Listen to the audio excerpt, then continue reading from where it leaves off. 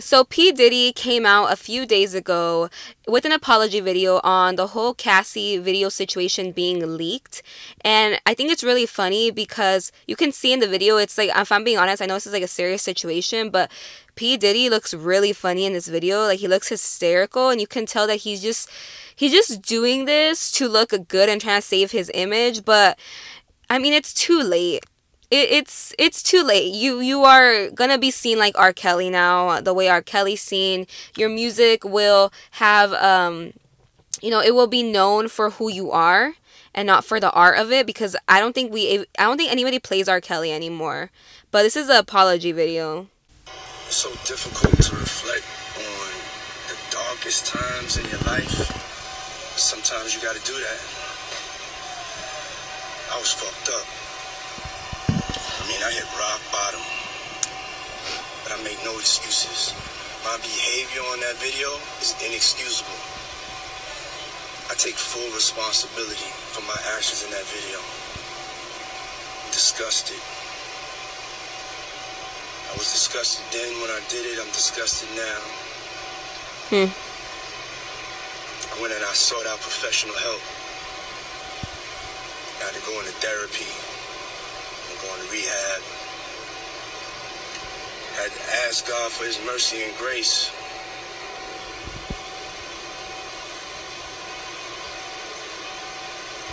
I'm so sorry. But I'm committed to be a better man each and every day. I'm not asking for forgiveness. I'm truly sorry.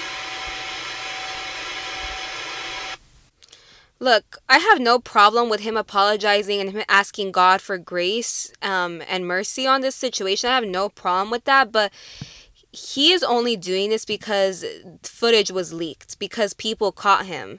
He's not doing this from a genuine heart, because if he had been, he would have confessed to it from the beginning.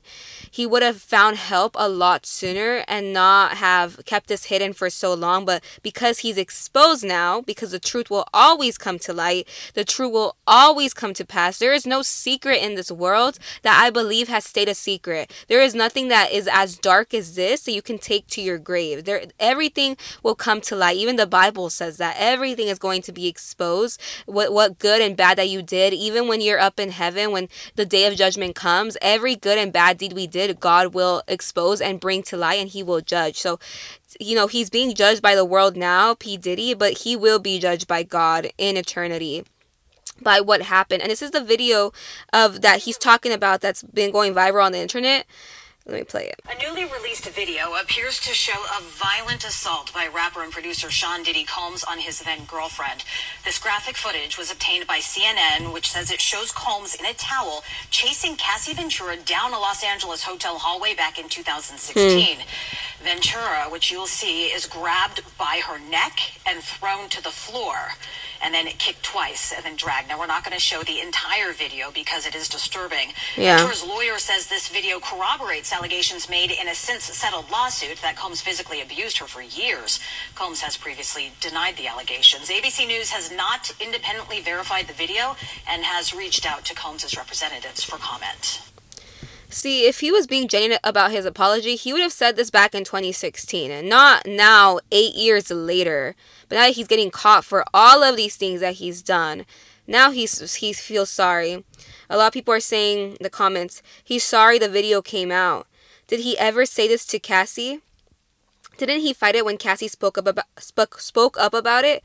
He should have said this then. It's not truthful now, or he would have not fought it. Exactly. So I really pray that he truly repents, and ultimately only God knows a person's heart. I can't say anything because I don't know his heart, but God sees our genuine motives, our intentions, and there is nothing that we can't hide from him. TD Jakes has also been covered a lot in this controversy with P. Diddy, where TD Jakes is said to have been taken part in like sleeping around, just like I think the trafficking, all of these things, and TD Jakes obviously defends himself, but we never know. At the end of the day, God knows his heart. But this is what he had to say about the video of Cassie being released. When I saw the images that have been floating all over the news all week, it became difficult to watch. The atrocious, degrading, demeaning, Sheree, I know who it was, but I saw my daughters, and it made me angry. It made me angry.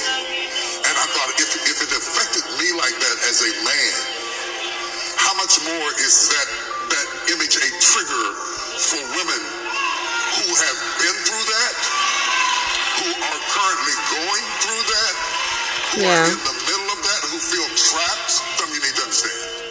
If you got a rage you can't control, if you have an emotional problem, a mental health issue where you're bipolar, you gotta get some help, dude.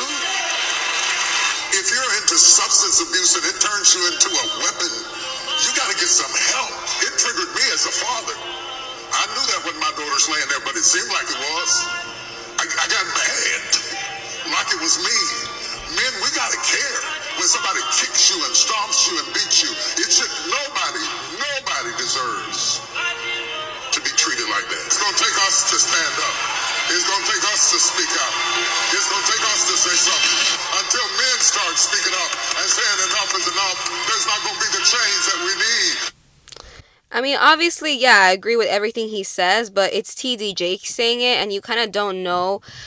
First of all, why is he preaching about this in his, at Sunday service? Because I think that with Sunday service, yeah, of course we have to talk about culture and politics, but we can do that without actually mentioning the person and the artist. I think that when you're at Sunday service, it should be about Jesus and the scripture and the Holy Bible.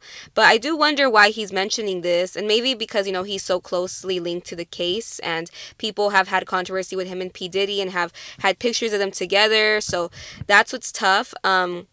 But it's kind of hard for TD Jakes and for us to realize why he's saying this when he has been, I guess close friends with P. Diddy and has been a part of this controversy, this whole scandal. And I'm sure it's taken a toll on him and his ministry.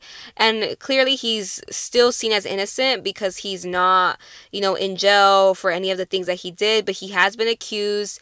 I haven't really seen him speak out on defending himself in this case. He's more, he just said, there was a video where he said that the blood of Christ can wash my sins of anything. So it kind of like hints that he did do this, what he was accused of, which is like sleeping around, committing adultery, sleeping around with men. And I'm not sure, at the end of the day, like I said before, God knows people's hearts and he could be deceiving us. It says 2 Timothy 3, but evil people who pretend to be what they are not will become worse than ever, as they fool others and are fooled themselves. And I think I see this a lot with like P. Diddy clearly and TD Jakes, where they're pretending to be people they're not, and then by deceiving others, they're deceiving themselves because they themselves believe that they are good people and that they are, genuinely like doing things from the goodness of their hearts, but because they are so used to deceiving others, they're deceiving themselves while lying to others. And that's what's happening with both of these people, with P. Diddy and TD Jakes. And I don't want to say that TD Jakes is guilty. I really don't know. But the allegations, the rumors, I really feel like rumors don't lie. I think that if you're accused of something, most of the time you are guilty of it. And also the fact that he hasn't really come out to defend himself against the case and the allegations. He's mostly just said, how I said before, like the blood of Jesus can wash my sins of anything. And I just feel like that's off. And yeah, there's just a lot of teachings also of TD Jakes that are very controversial and not biblical.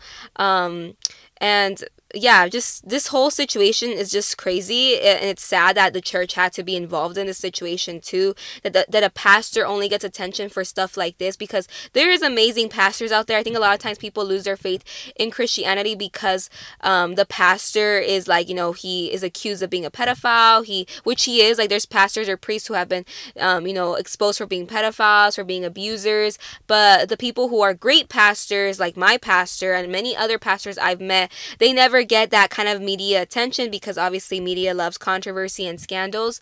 So a lot of people, they don't follow Christ because they look at the people in it and they're like, wow, like I don't want that.